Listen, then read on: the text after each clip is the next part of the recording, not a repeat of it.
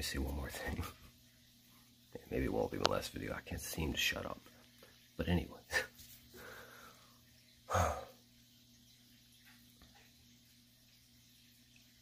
I am debating the whole video thing. I don't know. I don't know if I'm having a positive effect or not.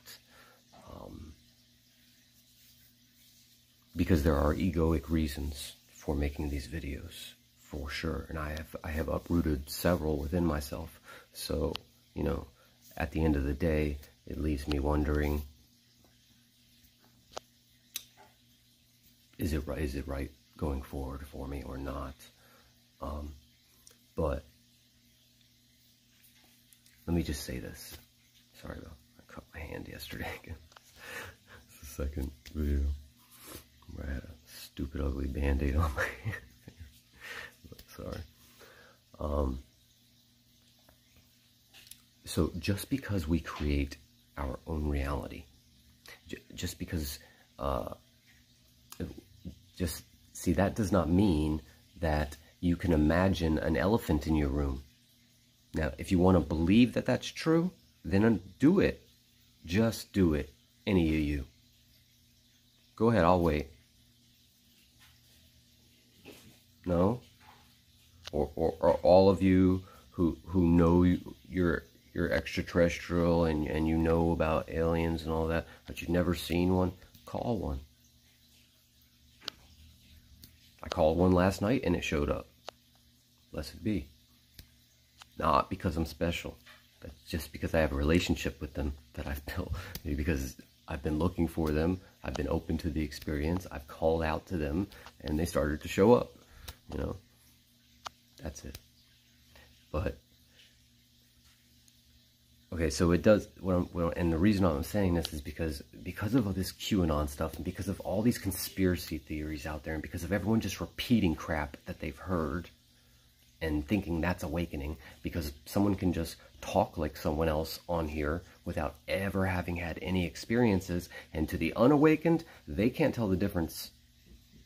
And often it seems like, of course, yeah, of course, they go to the other one. The more popular ones are almost always the more compromised. Why? Because that's their vibration.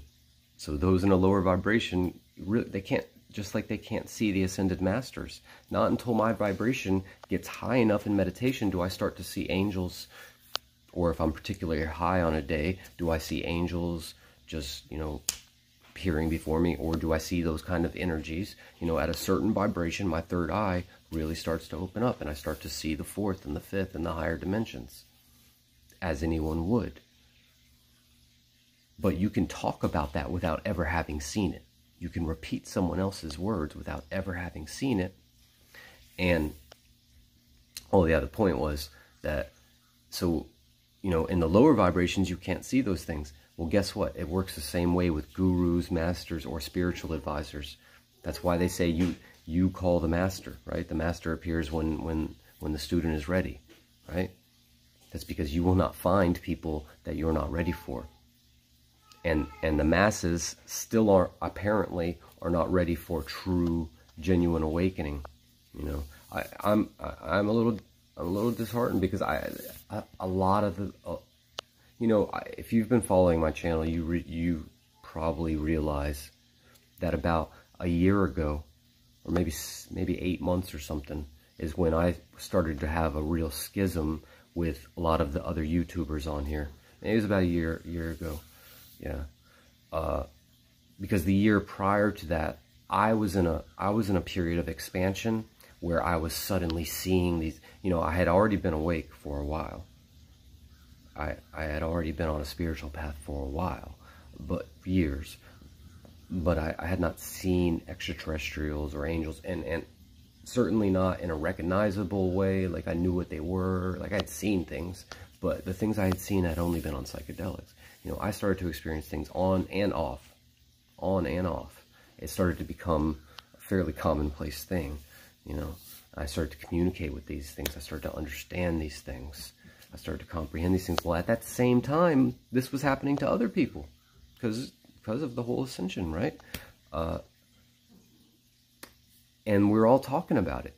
But what I didn't realize was I mean, I knew some amount of people were not having genuine awakenings, of course. I knew some people were just repeating stuff. And I always figured they're just on the road. They're just not really there yet, okay? But I did not realize there was this huge inorganic element of actual psychological operations being done by governments, different governments, varying governments, and political groups, political action groups, all the way to cults, like and just particular individuals who wanted power, fame, or just wanted to mess some stuff up, or just had an agenda. This is what the internet has created, and I've told you over and over again that the mind and the ego is a simulation of the heart and truth and love, and that's all it can ever be, right? And that's what it creates. I've told you that the mind creates out of death. As we take a tree, carve it up, turn it into something dead and box-like, you know? Whereas life creates spontaneously, ever-changing, you know, and continuously. Because truly there is only life, you know. Humans only invent a period called death because they segment out a portion. You know. Any case, let's just go back.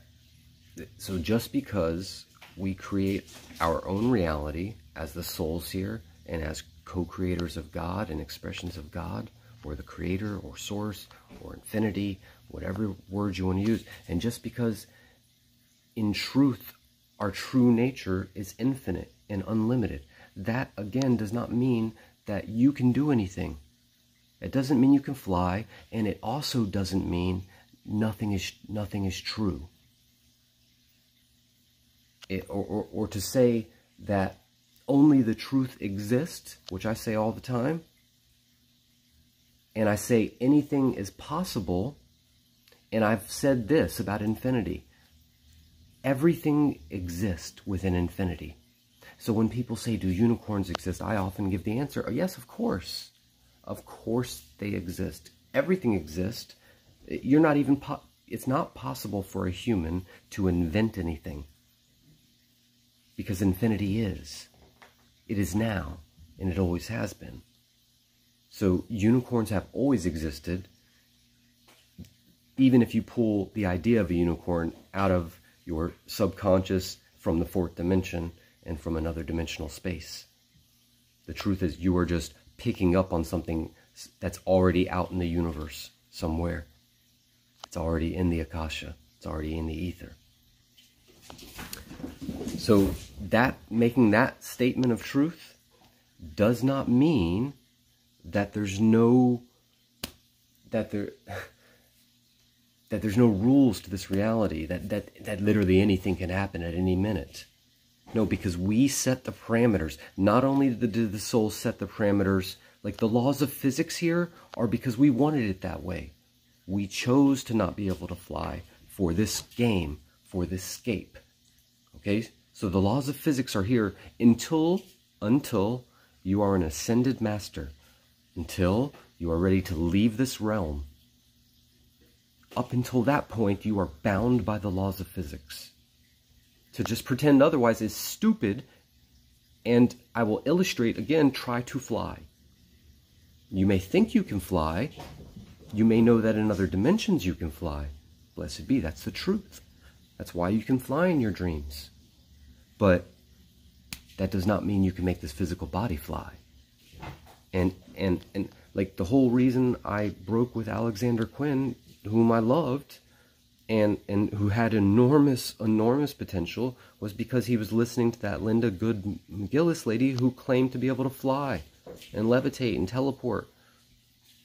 And unless I see that, I'm certainly not going to believe it, because it's the highest ascended master. She's basically claiming she's Jesus or Sophia, and she literally says she's Sophia, the incarnation of Sophia, you know. And the true incarnation of Sophia wouldn't make a claim like that out into the public without proof first. She would just appear to 1 million people, or that she would just fly. You know, Jesus didn't walk around saying, I can do all this stuff, guys. Look what I did this back in Rome, but I can't do it right now in front of you, of course, because there's people, all these people over here, they can't handle it. So I don't show them. You know, I don't do that either. I say I do stuff I say I've had experiences on here, but anyone that comes to me can see them, you know. I have 30, 40 witnesses to these things. And I will pass that information on. Like I'm willing to have an inquiry in any time into anything I've said on here. Anytime. I'll take a polygraph. I don't care. You know? But it doesn't matter whether because I don't claim to have any powers. I don't. Whatever I have, anyone else has. I'm just paying attention. I'm just exploring human potential, my own human potential. Our human potential, you know, that's it. Like, I don't claim to be psychic. That's irresponsible. No true spiritual person would ever say they're psychic, honestly, or they're just immature. They're spiritually immature. They're spiritually unwise, because everyone is psychic. So why are you claiming a distinction as if you're special? It makes no sense. You might as well just say you're human. Okay, so the other thing is, we are bound here as souls by our karma until we aren't. By our own choosing, and by the will of our higher selves, and by the will of God and our Creator, and by the will of all the angels in the hierarchy, by the will of all that is, by the will of our solar logos and our universal logos. That is how it is. So until you are free from karma, until, again, you're ready to ascend and leave this realm, and you'll know when that's true for sure. There won't be no mistake about it. Won't be no wondering how close you are. Okay? So you are bound by your past decisions. So humanity as a collective, we can't just all decide that the Sandy Hook thing didn't happen. Like, it's just because someone prints it, we can't just decide the Earth's flat. Because the reason I'm saying this is because there are those who believe the Earth is flat because they've listened to some cockamamie presentation and accepted it as true. Okay, but there are others who are on the fence about it, including some of my friends who are on the fence about it. Why? Because they believe that there's no rules here. Because they've learned enough about spirituality to think that there's no rules here, that anything could happen any kind of way. You know? Your current situation is a result of your past decisions, is it not? You can't just say, oh, I'm a millionaire now. Can you? No. Doesn't mean you can't get there through positive, change and manifestation, through following a different path. Yes, maybe you can get there. But you can't just be there because you want to. You can't just think anything's true because you like it that way. So to believe things that you don't know are true, and see, many people that I talk to, many people that I talk to that aren't doing the same kind of spiritual exploration and an exploration into other realms that I have, they'll talk about things that they haven't directly experienced, and they hear me talking, and they must think I'm doing the same thing.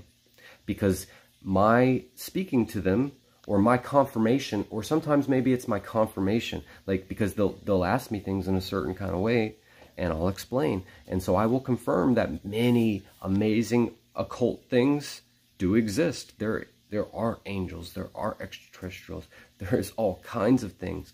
But me telling you about it isn't doing you much good. And here's the real danger. That you think that everyone that talks about it, or that anything that anyone says, is also true. Because that's not the case. That's not the case. Love and light.